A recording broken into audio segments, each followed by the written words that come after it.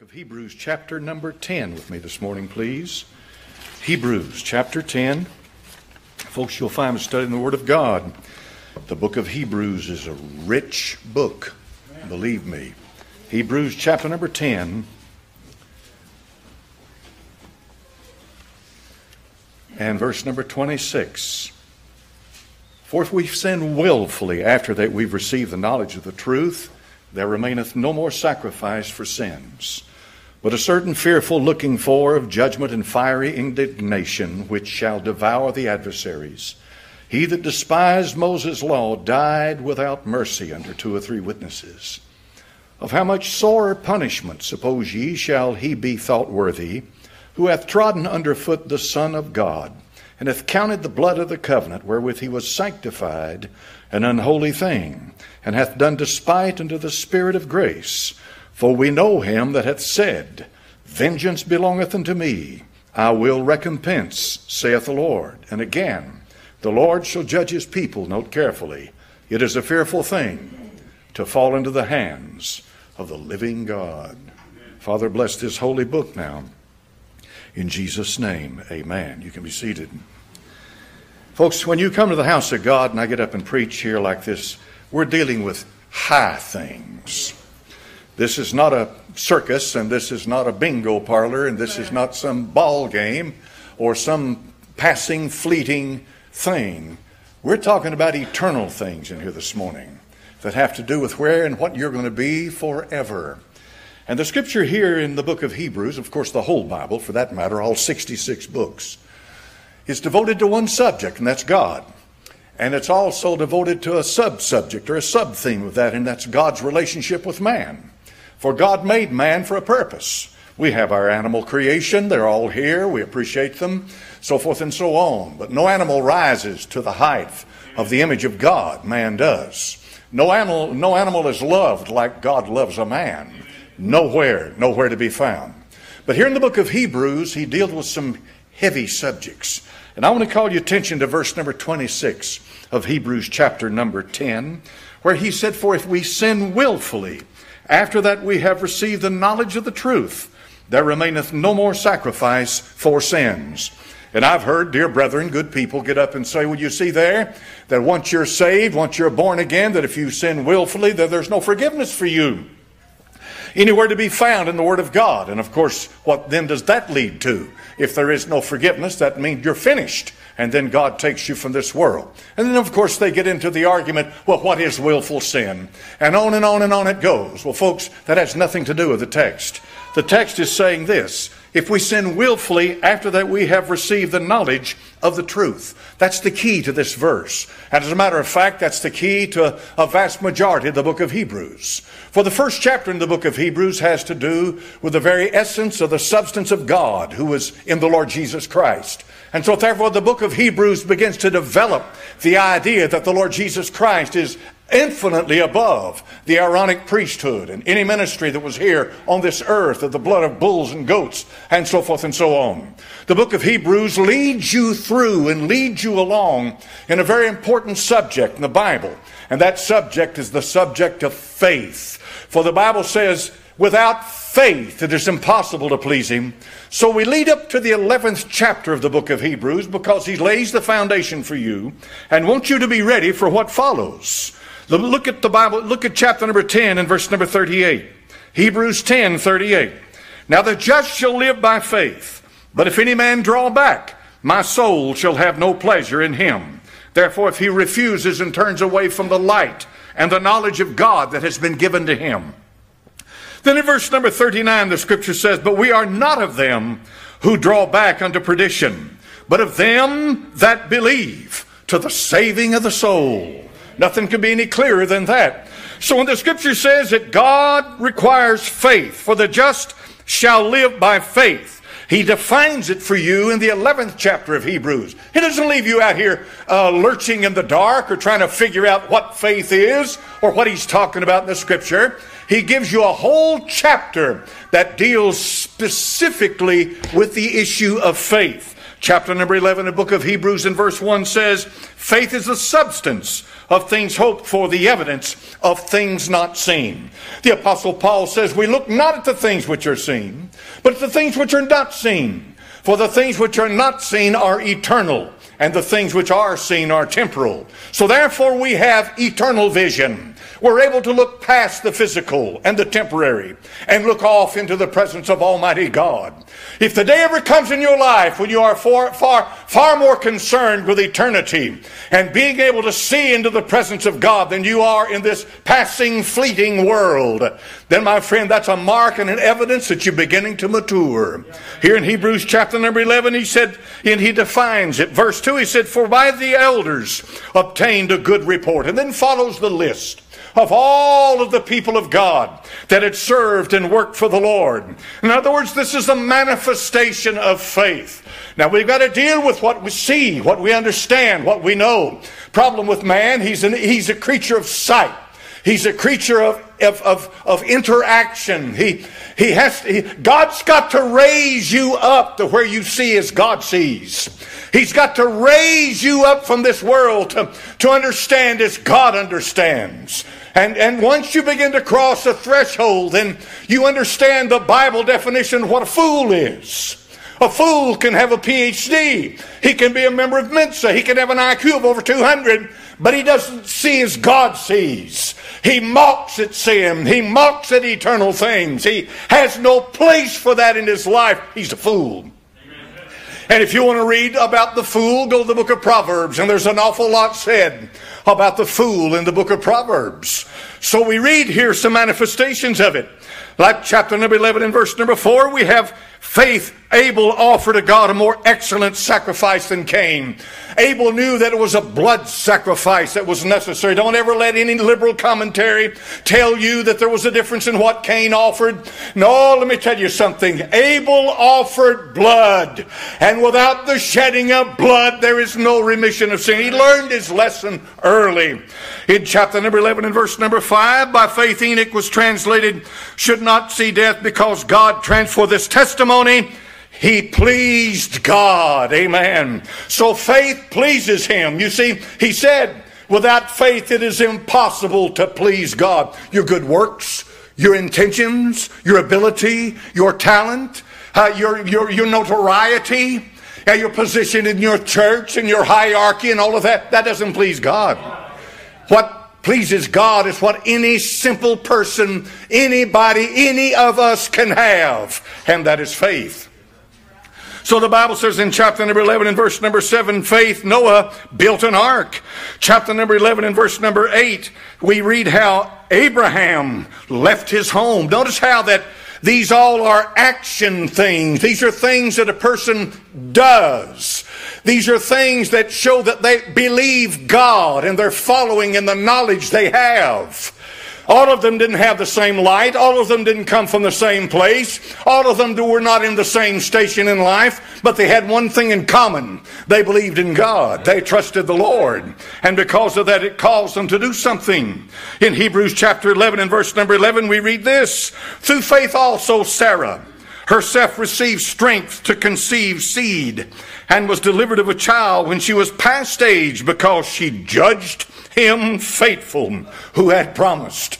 If you can take your mind back now to 1900 BC and to a woman when the angels appeared to Abraham and said, at this time your wife is going to bear a son, and you can go back to where she mocked and she made fun of that and said there's no way in the world this could happen. Well, physically there wasn't.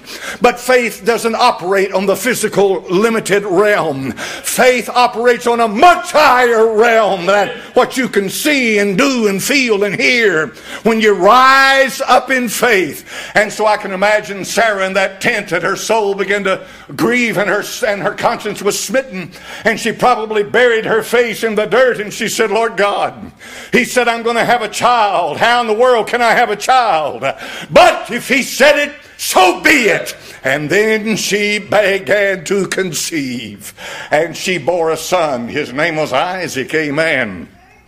So we read how that Sarah, first she was full of unbelief, and then she passed the test and she bore a child. Chapter number 11 and verse 20, by faith Jacob, when he was dying, blessed both the sons of Joseph. Jacob started out as a usurper. He started out as a flim-flam man. He started out as a carnival barker. He started out as a crook that he would take what he wanted. But then he came face to face with the Almighty at Peniel, and things changed for Jacob. And because of that, he went from the usurper to the blesser. Now, some of you can't bless anybody. Some of you in this house today, all you can do is curse, blaspheme, and you're full of griping, complaining. Everything that happens, you're a victim, and you can never see any light in anything, and you feel sorry for yourself day in and day out, and all you're doing is sitting around under a juniper tree somewhere licking your wounds. Amen? Anybody fit in that category? Well, let me tell you something. We've all been there. Amen. To one degree or another. But God wants something much better than that for you. Amen. He wants you to be able to give what you've received.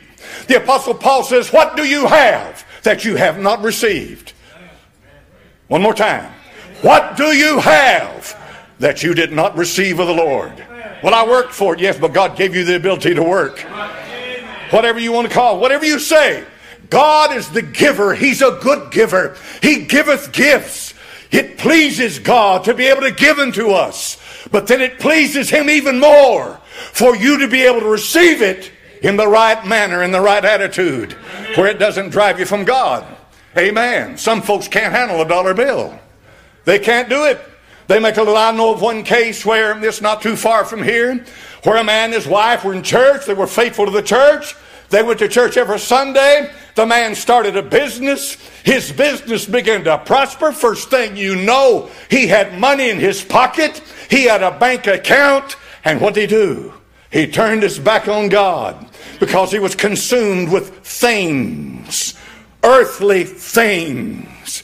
But it wasn't too long after that, because he had people praying for him. He made his mistake by marrying into a godly family. A bunch of people who prayed and called on the Lord. Amen.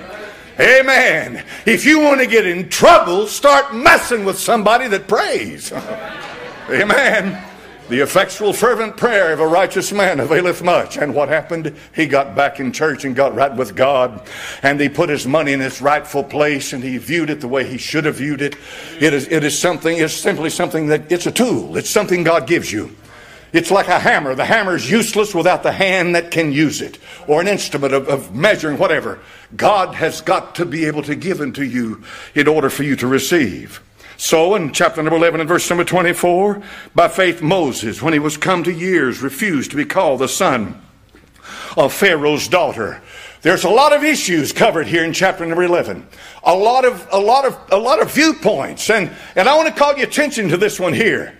When Moses came of age, he grew up as a child in Pharaoh's home. Pharaoh's daughter raised him, so to speak, but his real mother's the one that raised him. But he grew up in this home.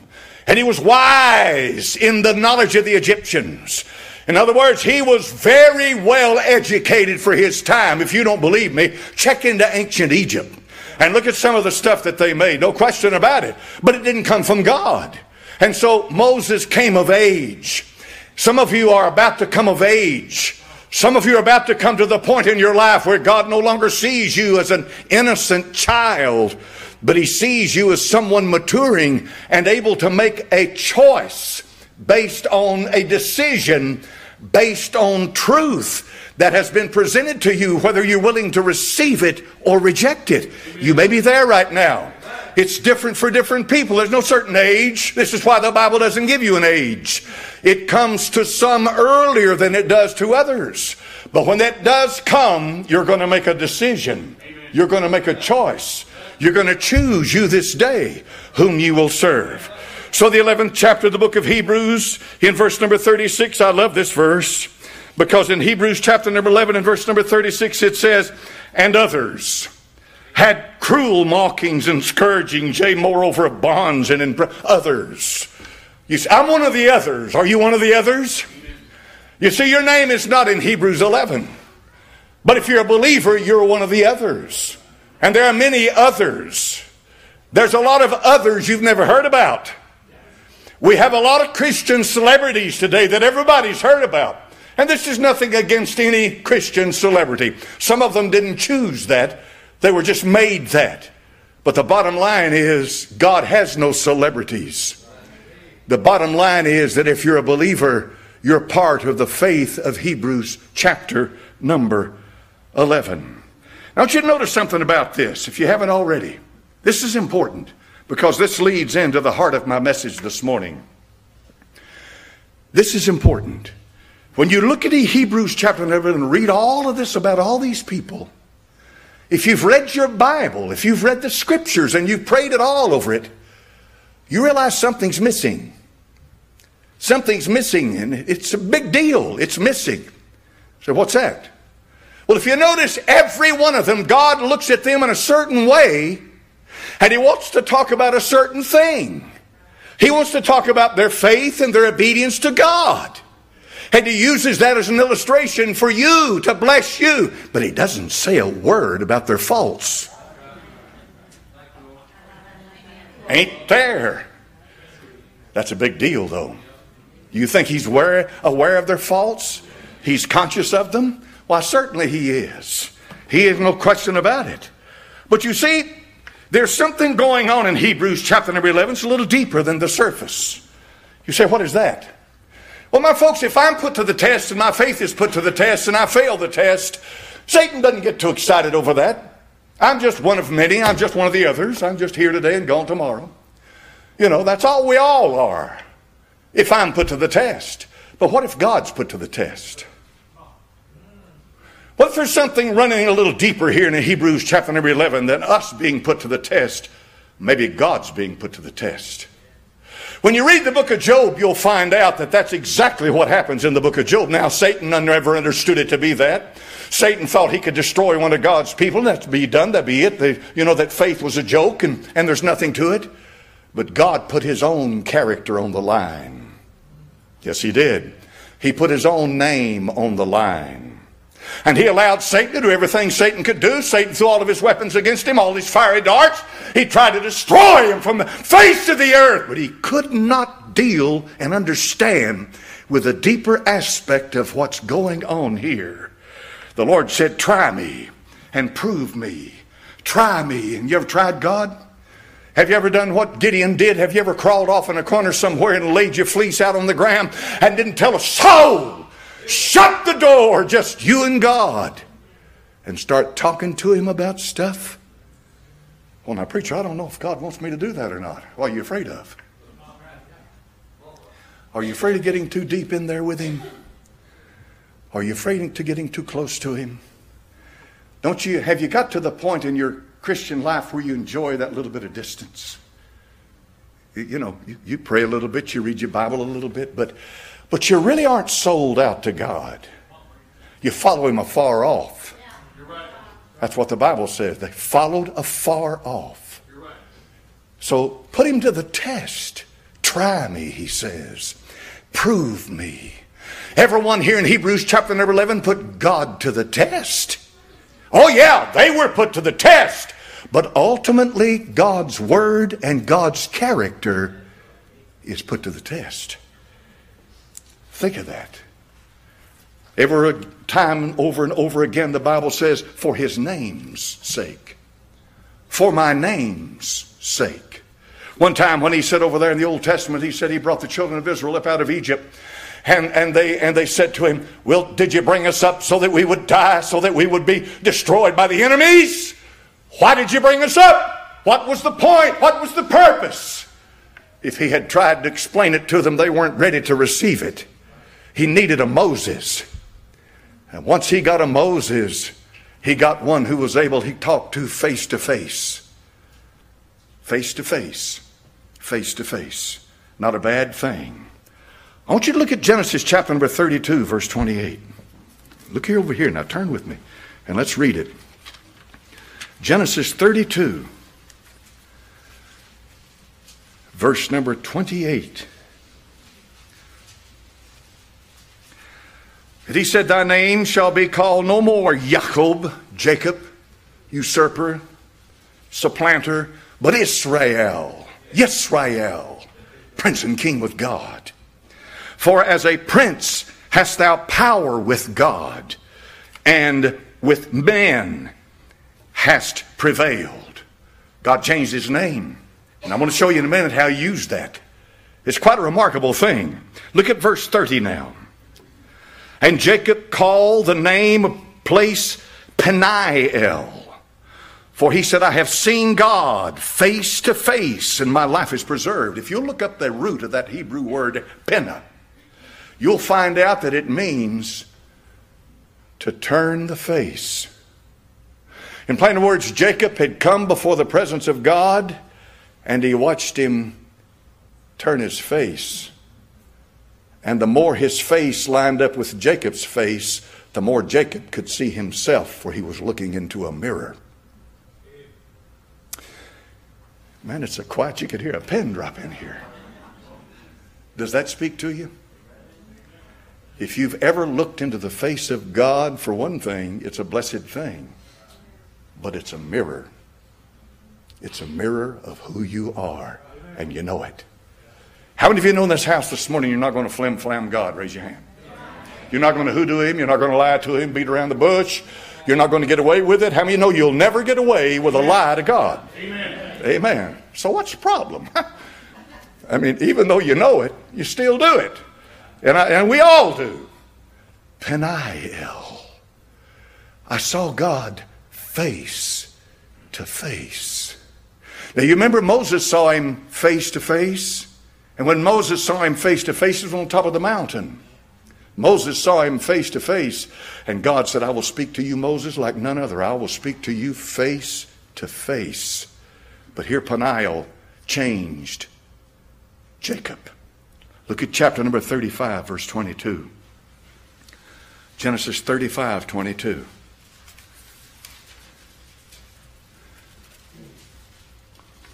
And it came to pass when Israel dwelt in that land, here we got Israel. God's changed his name now. That Reuben. Who is Reuben? He's what? That's exactly right. Reuben, Simeon, Levi, and Judah, the first four born. Reuben, Simeon, Levi, Judah. Reuben is the firstborn, the beginning of Jacob's strength. His posterity passed on down. In plain words, Reuben is bearing the identity of his father, Jacob. Look what he does. Verse number 22. He went and lay with Bilhah, his father's concubine, and Israel heard it. Now look at Israel. Look at Reuben. Israel heard it. The sons of Jacob were 12. Look at the wording. Look at the wording. It didn't say the sons of Israel were 12. It said the sons of Jacob were 12. Notice, Jacob had sons before he became Israel. In other words, the Bible's calling your attention to the fact that Jacob's sons were Jacob's sons before Israel became Israel. In plain words, the Bible's telling you, these are the ones that were born unto you, Jacob. Now look carefully. They're born unto you, and they're the ones who sells their brother into slavery. Yes, from the old man. I want you to look further. Chapter 48, verse number 2.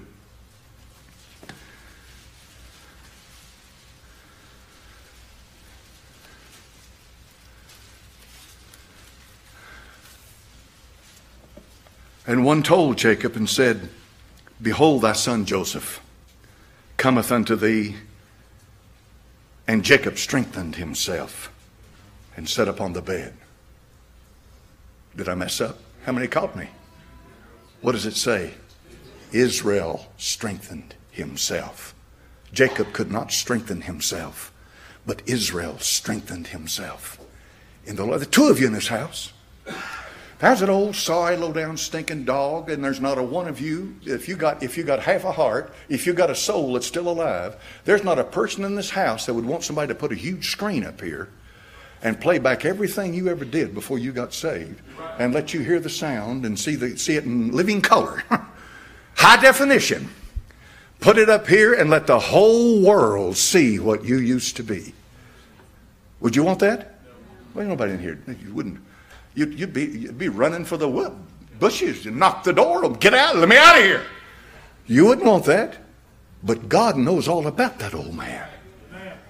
So what does he do?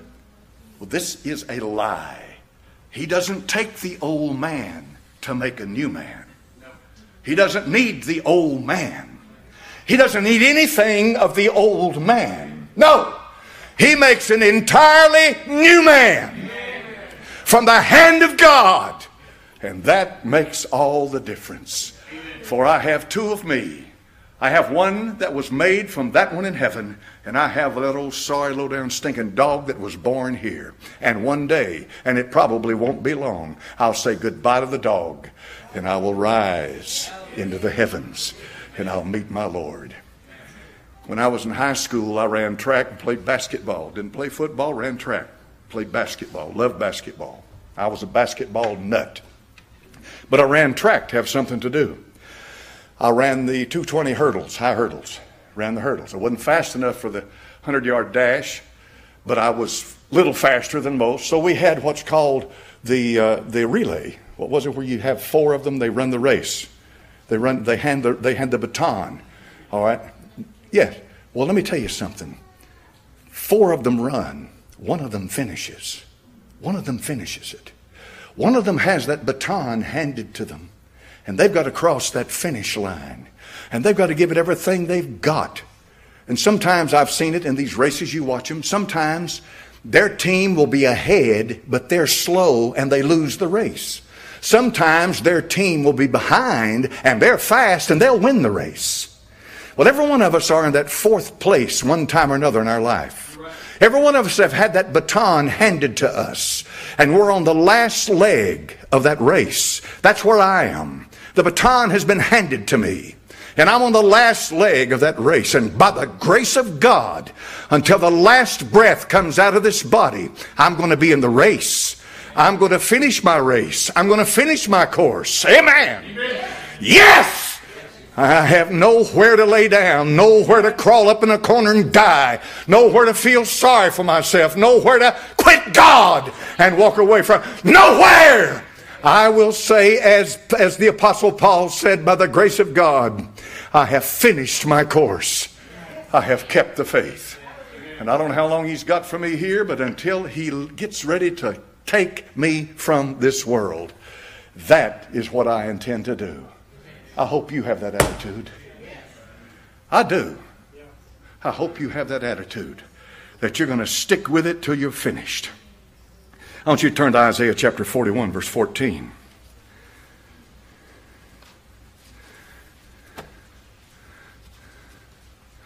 Isaiah 41, 14.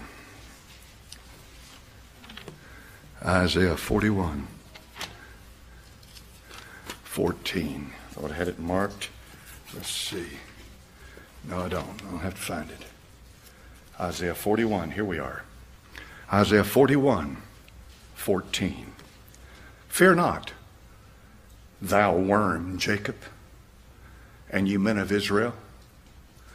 I will help thee, saith the Lord, and thy Redeemer, the Holy One of Israel. If you read the context of the 41st chapter of Isaiah, you'll read about Israel's enemies. And there were many. And Israel's a small country, small people. But he said, I'm going to make you like a what is it called, a scythe, where you cut the wheat, where you cut it down. He said, I'm going to let you cut them down everywhere. And remember, worm Jacob, where you came from, and what I'm going to do with you. And I'm going to cut your enemies down, and they're going to be gone. A worm. You know, the Bible says about the Lord Jesus in Psalm 22, I am a worm. Did you notice that? On the cross at Calvary, he said, I am a worm, not a man. Think about that. I want you to view God's view of his people, and I'll come to a close. Look at Numbers 23, verse 18. Numbers 23, 18.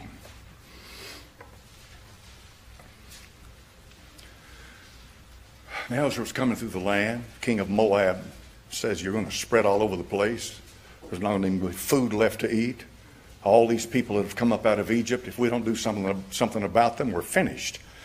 So he gets Balaam, a prophet, And he calls on Balaam to curse Israel. Curse them. I want you to curse these people. I'm wipe them from the face of the earth. Now look at this. This is a beautiful thing, folks. Numbers 23, verse 18. He took up his parable and said, Rise up, Balak, and hear.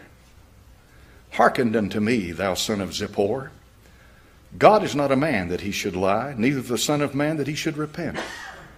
Hath he said, and shall he not do it? Or hath he spoken, shall he not make it good? Behold, I have received commandments to bless, and he hath blessed, and I cannot reverse it. He hath not, look at this now, he hath not beheld iniquity in Jacob, neither hath he seen perverseness in Israel. The Lord his God is with him, and the shout of a king is among them. My. All right, let's set it in context. Here's Israel's enemies. They want to destroy Israel.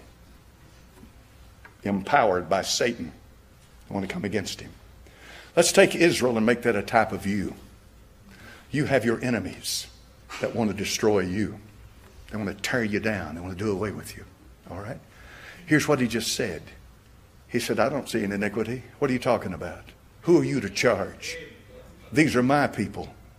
I love these people. Wait a minute. They're not perfect. Yes, but he's the God of all grace. You see, here's the point. Here's the point about this thing. And the point is that once you become a child of God, a son of God, you are covered by the righteousness of the Lord Jesus Christ. He has made unto you righteousness. He has made. Rebellion is when you try to exercise your own righteousness. And the world has no say-so in it one way or another. You belong to God. Completely belong to Him. Absolute and complete, you belong to the Lord. And the Lord said, Balak, through Balaam, I haven't beheld any iniquity in Israel. In other words, there's nothing you can say to me to cause me to destroy my people. These are my people. They'll be my people when the end comes. The scripture says, love covereth a multitude of sins. I want you to look around you. Every person in this house is a sinner.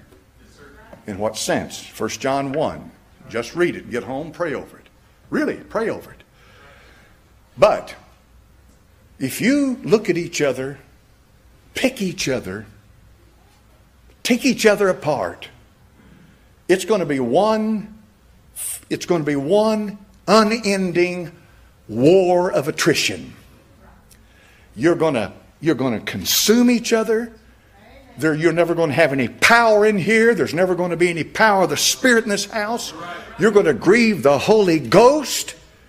And Temple will become a Pharisaical, dead Orthodox nothing. That's what it'll become. Well then, preacher, you telling me to condone? No, there's no condoning anything in here. What you're saying is, I know you're not perfect, but I want the best for you.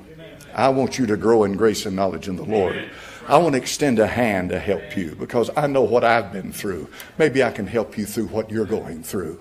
That's love covering a multitude of sins. And that will win the day. Love never faileth. So, Jacob, thou worm Jacob. Glory to God. Would it make me mad if the Lord said, thou worm Charles Lawson? No, Lord. It would not make me mad because I am not what I used to be. I know where He called me from. Father, bless your word. If there's somebody in this house today, they need forgiveness.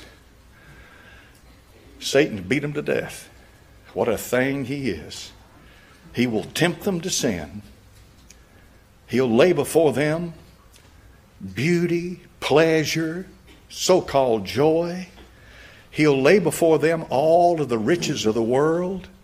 And then once they take of it, and it begins to tear them down, then he'll turn right around and condemn them, and condemn them, and condemn them. With his ultimate purpose is to destroy them. As a roaring lion, he walketh about, seeking whom may devour. Swallow in one gulp. Take them down. In Jesus' name. Nobody's looking this morning. Will anybody raise your hand? I want to say, Preacher Lawson, I want you to pray for me because I need what you're talking about. God bless you. God bless you back there. Amen. God bless you up here. Got hands up, going up all over the place. God bless you back there and up here on the front. You need it. We all need it. But you may be conscious of your need more now than it normally is. Do you want to do something about it? Why don't you do something about it and walk out that back door this morning with a song in your heart again? Joy in your soul. See what you hadn't seen in a long time. Have power in your life like you hadn't in a long time. Start praying, reading your Bible again. Loved ones are going to watch that. They're going to know it. They're going to see it. Anybody else raise your hand this morning and say, Preacher, pray for me? Well, God bless you back there. Amen. God bless you up here. Anybody else? God bless you here. All right. Father, in Jesus' name, we raise these folk up before thee. Lord, you know I'm not a priest. I'm not between them and you. No, no, no, no, no. They have direct access to the Father, and they don't have to come through me. But Father, I pray as an intercessor for them. I lift their name up, and I bring them before you. And I pray you'd help them. And I pray for whatever may be holding them back this morning, just push it out of the way and let them come to you. Let them come and get victory. Let them come get forgiveness. And it maybe come and be saved. Lord, I don't know the heart. I don't know everything about all these people, but you do. And I pray for them in Jesus' name and for Jesus' sake.